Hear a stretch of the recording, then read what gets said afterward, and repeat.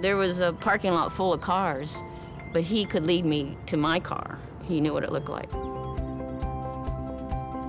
So when he got to my car, then he'd sign key, and I'd give him the key, and he'd unlock it, open the door, and get in.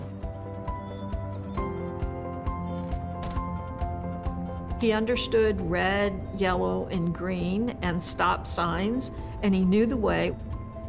He'd make the go sign and point to the way that we had to go, and he would steer that way to a fast food place. And so people would say, well, you know, what does he want today? And Centek would say thank you and take the food, pay the money, and we'd be on our way. One of his favorite places was Dairy Queen. It wasn't very far from campus, so if he would sign ice cream and point where to turn the car, we'd end up at Dairy Queen in maybe 2 or 3 turns, but he knew how to get there. Centek loved orange sherbet or pistachio ice cream.